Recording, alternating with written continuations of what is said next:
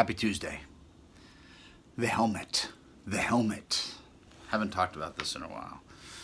Shifting my perspective I've talked about, but I think about my head or my skull as a helmet and my perspective as a helmet. Sometimes I wake up in the morning and my helmet's askew.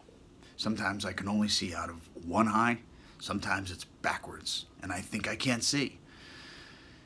And I have an opportunity to shift my perspective. So sometimes I think I wake up in the morning and life is awful, or I don't feel good.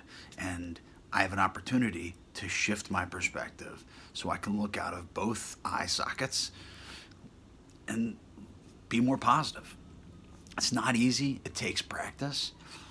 I've been practicing, shifting my perspective for about 20 years now. Well, more actively about 15. Taking myself out of the victim mentality of waking up as I am.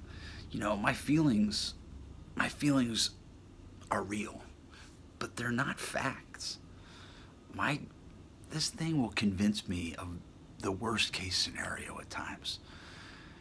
So I have an opportunity to engage my community and my friends and family and talk about the truth and ask for the truth of a situation. Engage my community, rely on my community, and shift my perspective, shift the helmet.